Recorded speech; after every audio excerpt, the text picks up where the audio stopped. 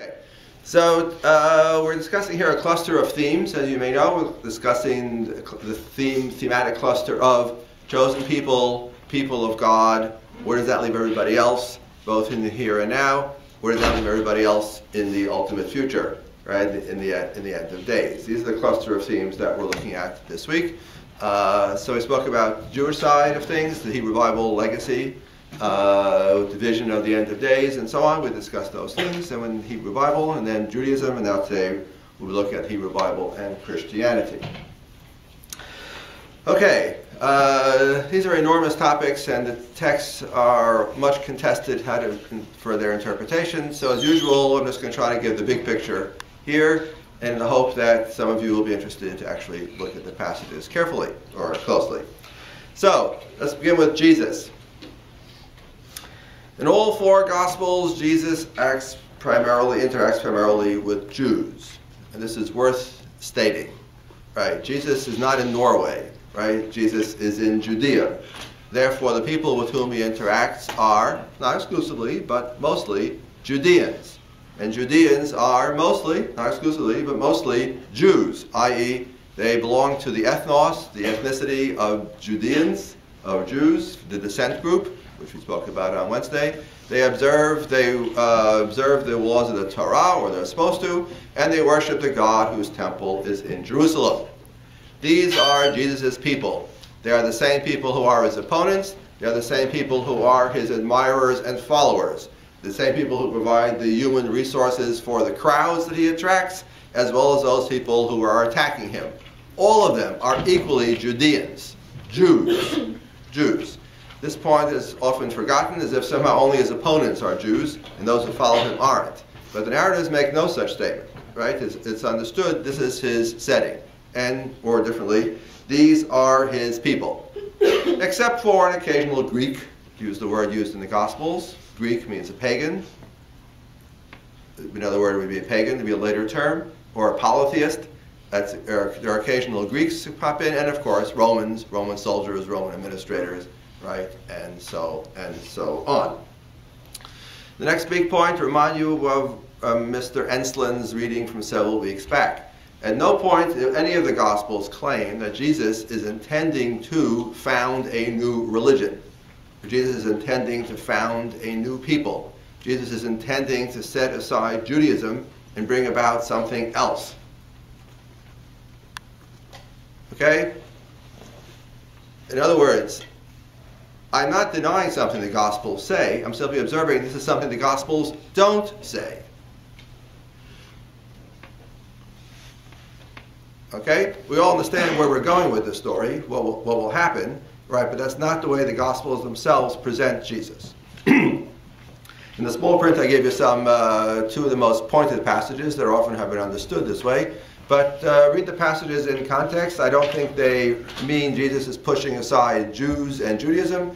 Jesus is attacking Jewish leadership authority, Jewish leadership groups, authority groups, which of course he does. He's a prophetic figure who is a critic of society and a critic of the institutions of society.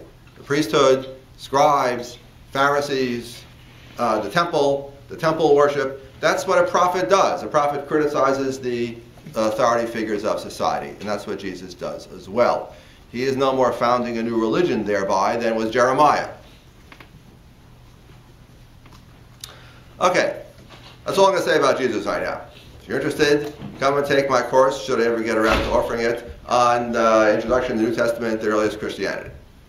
By the way, a plug for my new book, right? The Jewish Annotated New Testament just came out. Got an article in the New York Times. I was mentioned by name, right? The New York Times. Anyway, so Jewish Annotated New Testament. Jews are taking over the Hebrew Bible and the New Testament.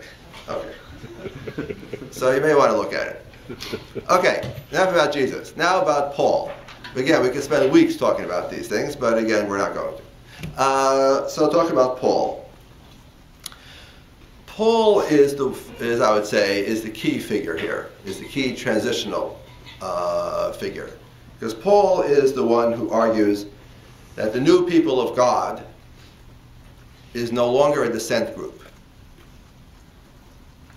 Right? Paul is arguing that Israel is the people of God, but Every word I'm about to say is argued about, right? Exactly how to formulate this, and there are hundreds of footnotes on the following sentence.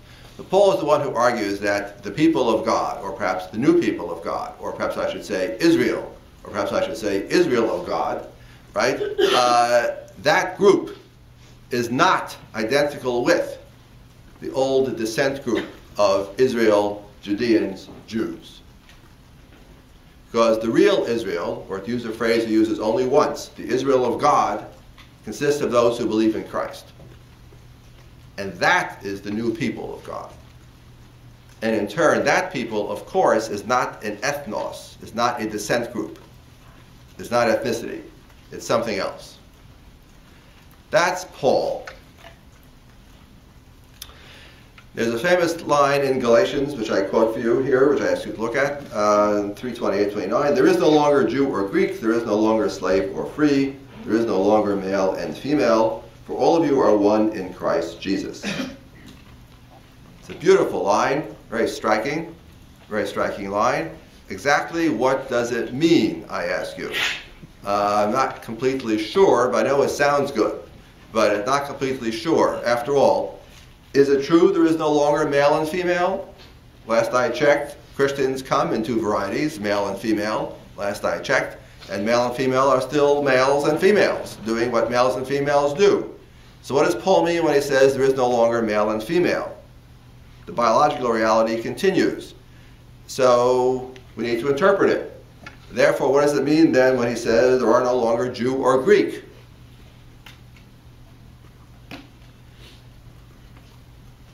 Well, not so simple anymore, right? This is actually very, very complicated. But I think what he's getting at is the point that these distinctions may persist socially, i.e., there are Jews and there are Greeks, there are males and there are females, just as there are free and slaves. These social distinctions still obtain, they still work, they're still real. But in the eyes of Christ, these distinctions no longer matter. That's at least how I, Shaye, Cohen, understand what Paul is getting at in this line. Feel free to disagree. Right, so he's not arguing there aren't any Jews anymore. Jews still exist, but that distinction between Jew and Gentile is what no longer really matters in God's eyes. Because he's replacing the descent group with what we ultimately will call a religion. That's Paul, right? And that's big. That's really big. Okay, that's not Jesus, that's Paul. Okay, I'm not going to stop for questions because you might ask me one. And then we're going to be in trouble, right? I say again, these are immensely contested questions about how to interpret what Paul actually means. Paul is a tremendously effective writer, a tremendously effective preacher. He's not an effective theologian. Right? A theologian has a system clearly worked out, everything fits, all the pieces fit together, and it's all laid out from part 1 to part 2 to part 3 as you proceed logically through the system. That's not Paul. That's what modern interpreters want Paul to be, but alas, he is not. Instead, he's a speaker, a teacher, a man full of emotion and passion. Anyway, okay, any questions? Good. So, seriously, yeah, what can I do? Anybody want to ask a question? Right, so if, Professor Cohen, what are you saying? Are you saying that Paul is the real founder of Christianity, not Jesus? Is that what you're saying, Professor Cohen? Yeah. All right, this view has been out there a long time, and people, of course, argue about this very point. I would say, yeah, it's Paul who's the main man here. Again, this is how I, Shaye, Cohen, understand things. A lot of us people out there disagree, have different suggestions, different formulations, so feel free to disagree with what Professor Shaye, Cohen thinks. This is just how I understand things. Okay, Wait, I do have a question with that. Any, yes. What about, you said Paul was the founder of the church. What about, wasn't Peter, the apostle, didn't Jesus say Peter, like, you're the rock on which I'll build my church, so. He did. And if you go to Vatican City and go to St. Peter's Cathedral, there is that inscription written all the way around the dome, right? It's right there, that's the spot. Yeah, so Jesus says he wants to build a church, so. Yeah, the problem is that we don't have the letter to the Romans and the letter to the Galatians written by Peter. Assuming he wrote such letters. We have those written by Paul. And those written by Paul have had an enormous influence on the shaping of Christianity. Do we know what Peter thought? No, because Peter is only a figure in the book of Acts, and in the Gospels, of course, and then in the book of Acts, and also he's mentioned a few times in Paul's letters, most famously in chapter 2 of Galatians. There's the famous scene of Peter coming to Antioch, where he accuses Peter of not acting properly. So Paul and Peter were not always on the best of terms. Yes? Question, what about 1st and 2nd Peter? What about 1st and 2nd Peter? Oh, what about them, you mean? And this, you mean as far as literature in his name? Yeah, but those are small letters. Okay. Those letters don't have the same power of Galatians, Romans, Corinthians, which are big letters. Those are small. Right? It's hard to build a rock on those letters. Build a church on those letters, right? Okay. Anyway, let's move along. As I said, these are big questions. Okay. So back to where I was. So, questions then. If this be true in Paul's eyes, then Paul has two very large and difficult questions to address. One in the letter to the Romans. What is the status of the Jews, the members of that ethnic group, that descent group, of which Paul himself is a member, of which Jesus had been a member, right? What is the status of Jews who do not believe in Christ, who do not share the new dispensation? Where are they? How do they fit into the new divine economy? What's their place in the new map of the world? That's the question that Paul grapples with in Romans, especially chapter 2, and also most famously those last three chapters, 9, 10, and 11, they ask you to look at. But I know these are very difficult things to read, but at least look at them, right? Where Paul is grappling with this question. The other question is, if there is no longer a Jew and Gentile in Christ, because our salvation comes not through the descent group of Christ, that presumably would imply, rather through Christ, that would suggest that salvation comes not through the Torah. And indeed, that's what Paul says. That's what Paul says in Galatians. So where does that leave the Torah, the revelation from God, the commandments? Where does that leave us? That's the subject of Galatians. And needless to say, on these two very difficult questions, right, Paul has not given the clearest, simplest of answers, which explains why scholars to this very day debate and argue about what exactly does Paul mean. In any case, I want to focus here on these 2 points in Romans. So the descent group. Israel remains a descent group. Israel remains the peoplehood. They are Israelites. There are the sonship, glory, covenants, giving of the law, the worship, the promises, the patriarchs. And from them, according to the flesh, is Christ. So Paul recognizes that the Jewish people, the Jews, Israel, to use his language, remains Israel after the flesh. They are the people of God. They have, history on their side. They have the Torah. They have the covenant. You can't deny it. There it is. On the other hand, we have the new Israel, which is Israel of faith, or I'm calling achievement. Remember on Wednesday I spoke about the same two poles in rabbinic thinking. Right? Israel is a descent group. That's ascription. At the same token, we accept Gentiles to convert. That's achievement. That's by faith. Here we have the same tension. Israel is after the flesh, but not all who are from Israel are Israel, and not all of Abraham's children are seed, but through Isaac shall be called your seed. So, for Paul then, the old Israel is being pushed aside by a new Israel. The Israel after the flesh is not the same as Israel after the Spirit.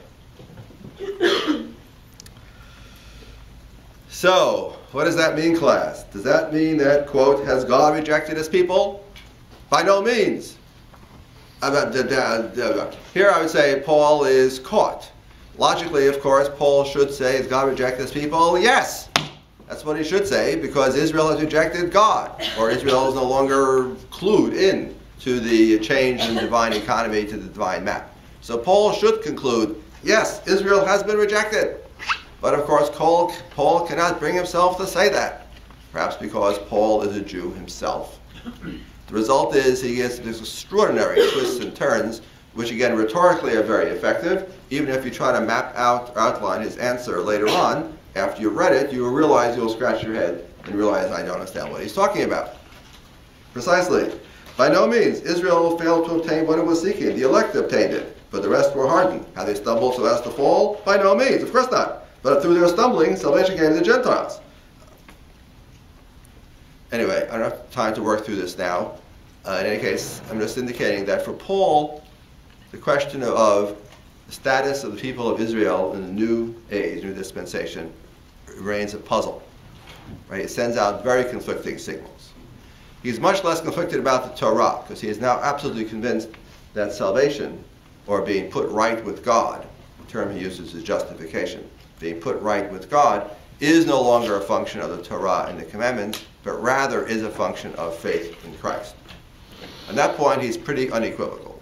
But the status of Israel, Jews in the New Age, on that point, he is completely equivocal.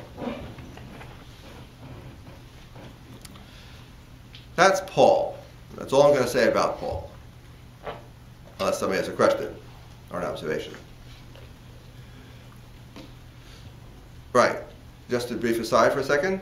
When in the 1960s, the Second Vatican Council set about its task of trying to reconfigure, reconsider how the Church, the Catholic Church, relates to non-Catholics in the world, among them Jews, right? For the reconsideration of Jews, the biblical passage on which they based their reconsideration was Romans 9-11. Right. Has God rejected his people? By no means. There you've got it. Right? And that was the passage which became the scriptural basis for Catholic reconsideration of what's about the Jews. Yes, Eddie. So we talked about last time how if you were like a Jew, if you were one of the chosen people, it was kind of better than being a convert to Judaism. Yeah, I mean, Jews are allowed to make their own rules, so we do rank a little higher than those who, yeah, right? Yeah. So if you were a Jew who then kind of converted to Christianity, does that mean that like puts you on the top of the pile since you were already the chosen people? All right. Well, first problem is what verb to use, right? Does a Jew convert to Christianity in Paul's eyes? I'm not sure that's the right verb to use. It might. I'm not sure what verb to use, but all right. Let's recognize Christ as the. Right. Then for Paul, then you are the same apparently in Paul's eyes as a Gentile, a blue-blooded pagan from Corinth, right, who's been eating food sacrificed to idols all his life and has been otherwise engaged in fornication and sin, and has now been possessed by the Spirit that are acknowledging the truth of God, namely through Christ. Apparently you and this pagan, you, Jew, ethnically Jew, and you, ethnic Greek, pagan, Gentile, you apparently rank the same. There is no longer Jew or Greek. So then all special status is just kind of lost at once? Is it just like... Yeah, does Paul say this as explicitly as I am? Does he acknowledge this as black and white, unambiguously as I am? No, he does not.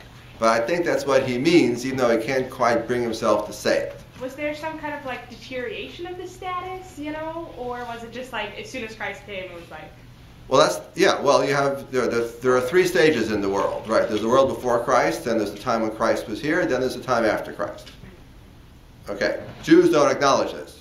Jews just think there's the time the Torah has been in the world, the time before the Torah, the time after the Torah. What more is there to say? Right, but for Christians, and for Paul, clearly, I think, but certainly in the book of Acts, you have three stages. Before Christ, the time of Christ, and then after Christ. And that's the way my analogy is, the map of the world, according to Paul, has been changed. God has redrawn the ethnic, social map of the world. Jews don't acknowledge this. They still think there are Jews and Gentiles in Paul's eyes. But Paul says, no, the map of the world has been changed. Yes, B, you look like you're going to plots, as we say where I come from. I was under the impression that Paul was very clear that Jewish Christians needed to continue to follow the law, and Gentile Christians, of course, did not. Okay, B observes that Paul thinks that Jews who believe in Christ need to continue to observe the law. That is a much contested, much debated proposition. I happen to agree with it, that all of Paul's attacks against the observance of the law, most famously against circumcision in the letter to the Galatians, upon which I wrote annotations in the Jewish annotated New Testament, which I refer you for a brilliant exposition of the text, right? Back to where I was. All those Pauline attacks on circumcision, observance of the law, and so on, they're all directed to Gentiles. Right, his audience are Gentiles. Namely, asking them, exhorting them, encouraging them, please, please, please, don't become circumcised. Please, please, please, don't think that you will attain salvation with God through observance of the Torah. That's not how we do it anymore. But what would Paul say to the audience of Jews? He would say to them, have faith in Christ, of course, he would say, right? Believe in Christ, of course, he would say. What he'd say to Jews, well, now you can go to the mall on Saturday afternoon if you want and eat white bread during Passover and, eat lobster and, finally break out, Is that what he would say to Jews? Or he would say to them, no, keep observing Sabbath and the food laws and everything else, but also add to it faith in Christ. Not substitute, but add. Is that what he would say? Well, the new post-Vatican II, post-Holocaust ecumenical Paul is that one. Right, Paul talking to Jews would tell Jews, you keep observing the Torah, but understand that the full fulfillment is through Christ, which is added to, put upon, the top of observance of the Torah. Gentiles don't have to because they're Gentiles. Paul is nowhere says explicitly, clearly, unambiguously what I just said. All right? The old Paul he was setting aside the Torah for everybody. That's the pre-Holocaust Paul. All right, once again, we're swimming in very deep waters now, so I'm going to get out of the pool to mix metaphors. Okay? Somebody here should give a course on New Testament and early Christianity. I mean, that's clear, right? I think undergraduates need such a course. Well, no one else is doing it. I might do it. Okay, questions? Okay, let's now go to our friend Justin. Unlike Paul, Justin was born a Gentile, a Greek. So if Shaye Cohen is correct in his armchair psychoanalysis that Paul is somewhat conflicted about these matters because he himself is a Jew, sees himself as a Jew, and nowhere claims not to be a Jew. On the contrary, in this famous passage in Philippians, he loudly proclaims his Jewish credentials, and consequently Paul is conflicted about how exactly to explain how Jews have the ball, but they lost the ball, they dropped the ball, they fumbled, but they didn't fumble. There are God's people still, but they're not, right? So Paul is, sort of caught twixt and tween. Justin is not worried, does not suffer from these ambiguities. For Justin, a century after Paul, a Greek, he can say flat out, Jews had the ball, well, I'll follow that metaphor, they fumbled, they lost, they're out. Period.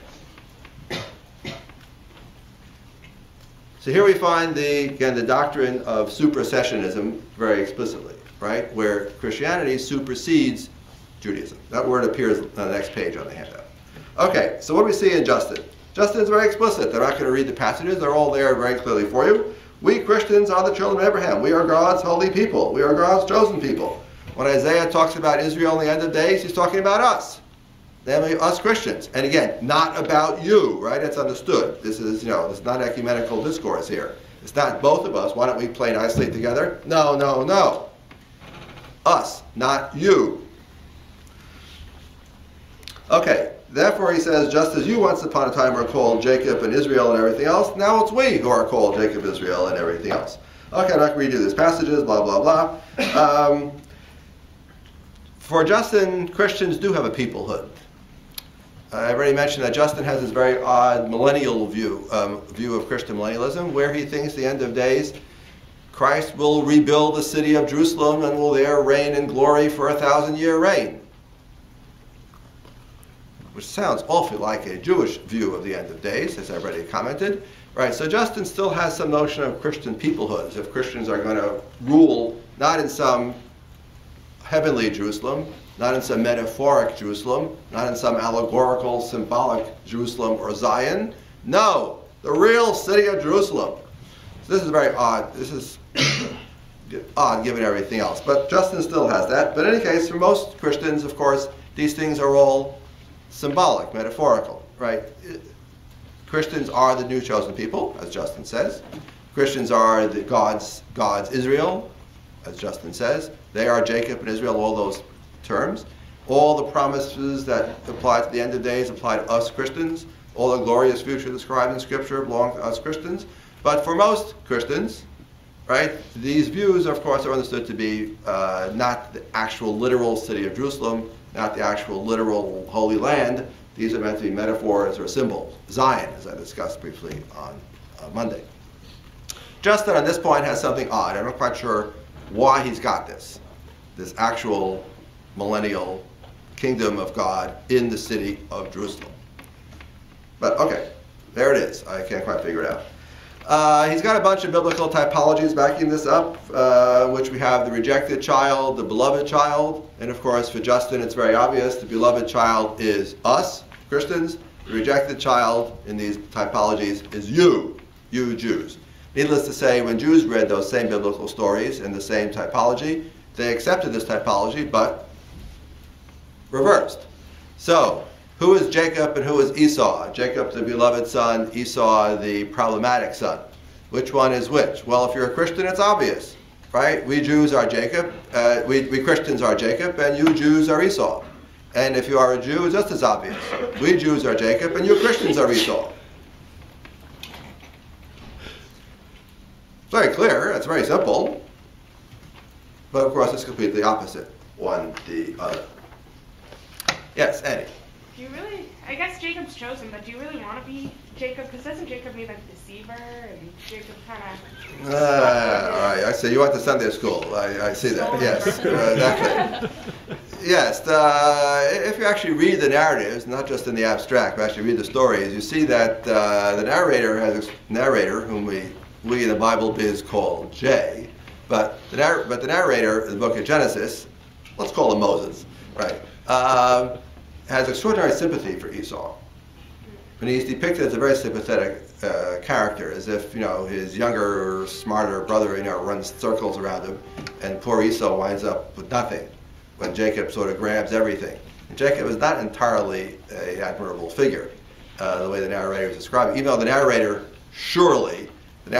is a member of the people of Israel who see themselves as descended from Jacob, not from Esau. So there's extraordinary work of the narrator to take the figure whom we know in advance is the loser and somehow makes him a sympathetic figure. And Jacob is not always admirable. He's a trickster figure. Trickster heroes are not always admirable heroes. They're tricksters. Yes, you put your finger on an interesting problem. That did not bother later Jews and Christians, for whom it was very obvious that Jacob is the bearer of the covenant, the founder of the people of Israel. Jacob is Israel. His 12 sturdy sons provide the 12 tribes, right? It's our plane ticket is on Jacob's plane. And Esau was going to go wander off to Idumea somewhere and be Esau. Go hunt wild animals. All right, that's Esau. Right. Okay. So that's something to talk about when we take your course on the intro to the Hebrew Bible, is the amazing skill and artistry of the narrator of the book of the Genesis.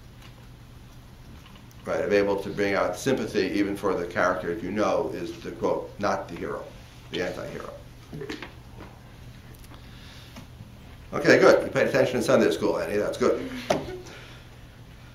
Okay, I think I'm ready now to my big points. Christianity versus Judaism. I'm up to that. Are we up to there on the screen? Christianity versus Judaism. So, questions on these things? So read Justin. Justin is about as politically incorrect as can be on this point. Especially for post-Holocaust Christians who are trying hard to be nice to Jews. Justin is a problematic text. Okay, let's now talk about Christianity versus Judaism, their view of the world, themselves vis-a-vis others. So, the Jewish view of the world is a bipolar one. Right? It's dualistic. There are Jews and there are Gentiles.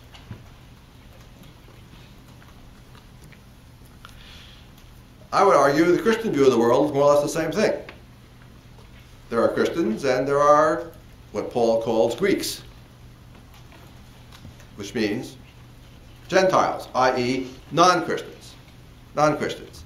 The major difference, there are two major differences in these two bipolar view of the world. One is that Jews see themselves as an ethnic group. Christians do not. And second of all, there are around 12 million Jews in the world, and there are around 1 billion Christians in the world, which perhaps makes the Jewish view a little bit harder to accept. I mean, please, really? And the whole rest of the world is all the same? Doesn't make terribly much sense. But this is typically the way a minority group will look at a world.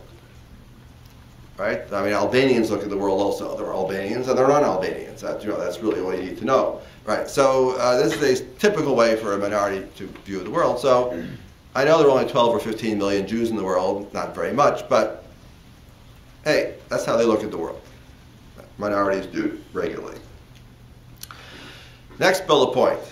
Christians saw and see themselves as the new chosen people. This is our friend Justin. Right? We are Israel. We Christians are Israel. We are God's chosen people. We are the heirs to the covenant. We, Christians, replace you Jews as God's chosen people, and the covenant applies to us, not to you. This is explicit in Justin, and this will endure in Christian thought from Justin's time, the 2nd century, down to sometime in the 20th century, and in some Christian circles, into the 21st century. It's the Holocaust more than anything else that has jarred Christian thinking on this subject. Gee, maybe it wasn't nice, but the way we look at the Jews. This doctrine is called supersessionism, right, from the word supersede. And as I told you the first day of class, if you spell supersede with a C, I'm going to flunk you instantly. Okay? The word supersede does not have a C in it. Right? From Latin, supersedere. Once upon a time, Harvard students knew Latin. Who then is the true Israel? This became a topic of polemic discourse in the High Middle Ages between Jews and Christians, each defending its own truths. And the topic is called Verus Israel, from the Latin phrase, true Israel. Who is the true Israel? This debate between Jews and Christians of who is the true Israel, which you see in the High Middle Ages, is not a debate about biological continuity. We're not talking here about genetic stock and such. We're obviously talking about theological status. Who has the covenant? Right? With whom does God have the covenant? Is it us Jews or is it you Christians? Or the reverse. Us Christians, you Jews. Right? This became the topic in the High Middle Ages. And you have numerous Christian works written in the High Middle Ages on this subject, and in response to them there are numerous Jewish works, which are anti-Christian polemics to defend Christian Jewish truth claims and to reject Christian truth claims. Here. This is known in the High Middle Ages as ecclesia and synagoga. This became a trope not just in writing, in literary polemics, but also in art, in which we represent Jews versus Christians, Judaism versus Christianity. So this is at Notre Dame de Paris. Here we are. We don't have to read the appeal from... okay. These are well represented two types. This over here, of course, is ecclesia, the church. We may say lady church, we might say. And this represents synagoga, or lady synagogue, or Judaism. So here's the church, triumphant, with a crown, looking outward, with a staff. And of course, here is the chalice, or the goblet with the blood of Christ, the same sort of item used at the Eucharist. Contrasting with her, of course, is Lady Synagoga, right, who is downcast, wearing some kind of funny hat. I assume it's meant to reflect the Jew hat, I assume, from the Middle Ages. Here's a crown, here's a funny hat. She's looking downward, and of course her staff is broken. See, it's cracked right over here. And here she's holding in her hand, so here we have the chalice with Christ's blood, the Eucharist, atoning power of Christ. Here, of course, we have the law. which is here represented as something like the Ten Commandments, right? The two tablets of the law. This became a trope in all the Middle Ages. So you go to Notre Dame de Paris, tourist that you are, you'll take lots of pictures. Find this on the West Portal. Here you have synagogue against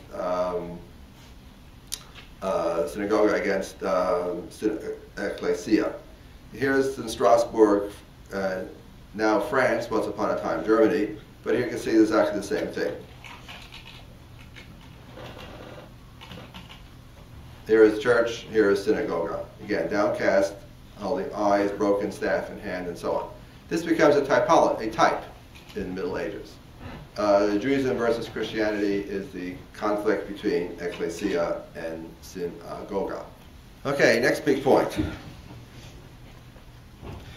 Christians constitute a non-ethnic people, right? Jews aren't ethnos, Christians are not. Christianity has universal claims. In the High Middle Ages, the universal claim of Christianity is represented by the language of extra ecclesiam nulla salus. There is no salvation outside the church. I.e., if you are a non-Christian, you're going to hell. If you are a Christian heretic, you're going to hell, because you're also outside the church.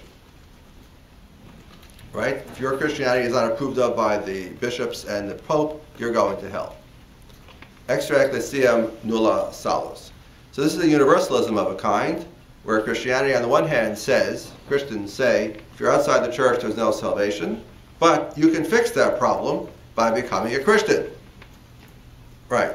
We're not jealously preserving this pearl for ourselves. We'll share it. You come join the church. Hence, there is a very powerful impulse in Christianity throughout time, and in some circles to this very day, to missionize. Right? Because after all, we want to share the treasure. We want to share the wealth with everybody. If you believe there is no salvation outside the church, then you're morally obligated to go save people. This is the basis of Christian universalism, right, which claims to be a universal religion. There is, to be fair to Christian thinkers, there is, to be fair, what's often called a universalist strand in Christianity, which I give you here in the small print. This goes back to Origen, who had the remarkable view, that the fires of hell are purgative, not punitive. Even Satan himself will one day be purified. It may take a long time in hell, you've got a lot of burning off to do, but ultimately Satan too will be purified. In other words, even evil will ultimately be won over, and evil will no longer exist. There'll only be good. And if you believe that, well, then I guess it applies to people too. All non-Christians ultimately will be purged of their sins and their guilt, and they will become Christians just willy-nilly, automatically.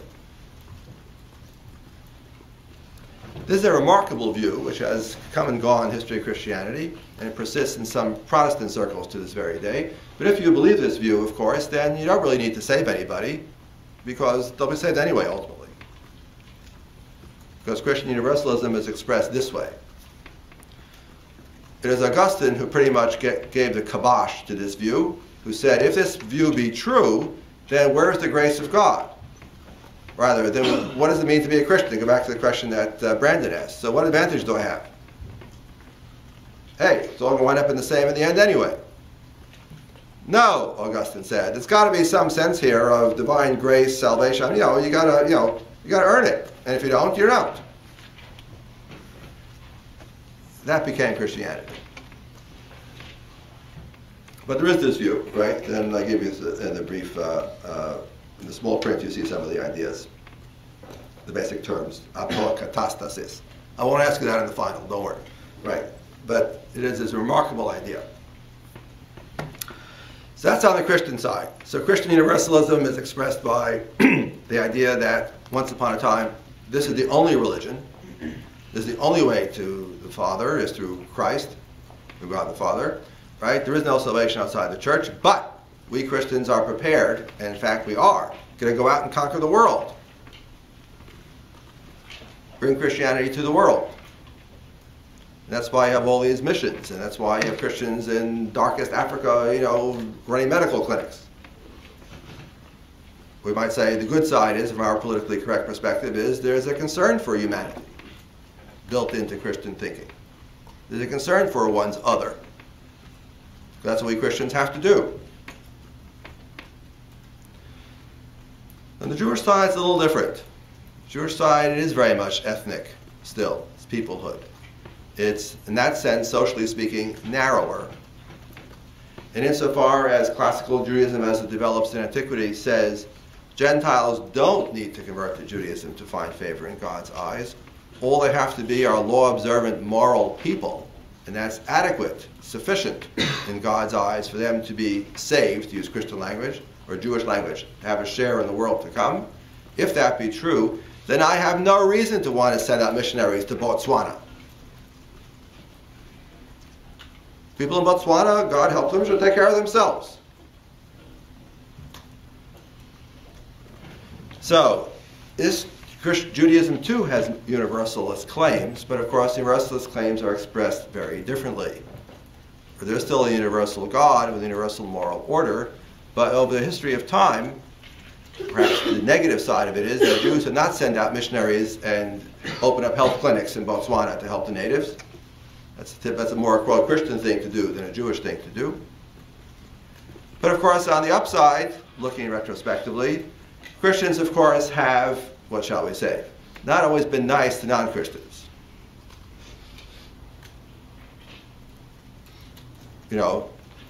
Think Middle Ages. Think modern colonialism. Think Holocaust.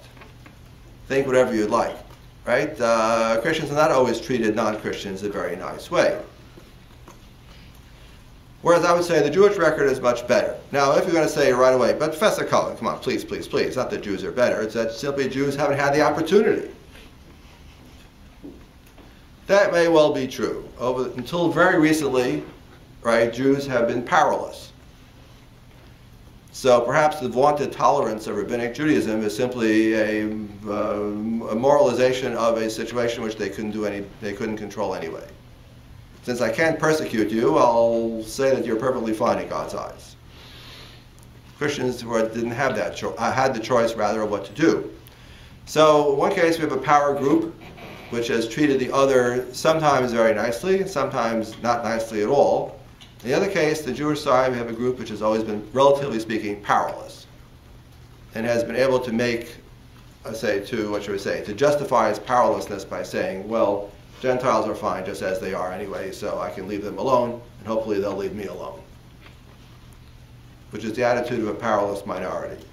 So I'm not suggesting Judaism is ipso facto superior in any way. There's a trade-off here. You can see there are different values. One is concern for the other, on the Christian side. One is a desire to be left alone, which is the typical attitude of minority groups, and the attitude of Jews classically over time. Nowadays, of course, in the post-Holocaust politically correct world, of course, there are Jewish charities which do send doctors to Botswana, right? There are lots of Jewish charities which are concerned with the other, right? And there are many Christians out there who don't want to persecute non-Christians anymore. Yes, so perhaps you will be living in a better world than the world in which I was still born, or in the post-war period, which these changes have not yet happened. So, conclude. Jews and Christians alike have this dualistic view of the world, right? Jews, Gentiles, Christians, non-Christians. But this manifests itself in social terms in very different ways, classically speaking, over history. All right. Zach just went off to take his final exam. Good luck, Zach. Do you have any questions on this?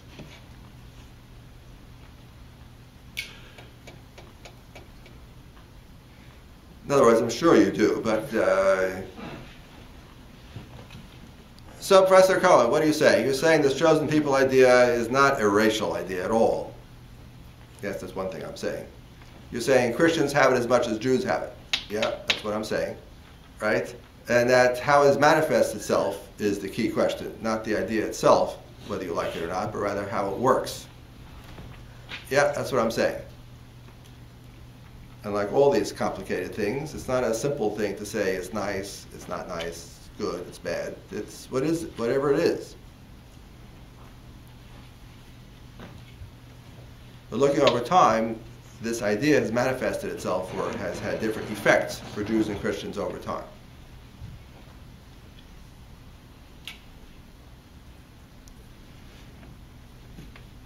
Okay, we're about to reach the end. If I had time for one more session, I do something on the trial of Jesus. If I had 2 more sessions, then I would do here a session on sort of reflections and what does this all mean, and what do they teach you in Hebrew school or Sunday school, and how does one take all this material and internalize it, if one is going to do that, which I hope you will, because this is the kind of stuff that you can do that. You can't do that with organic chemistry, but this you can do.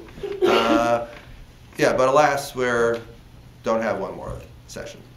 We only have around another 3 minutes.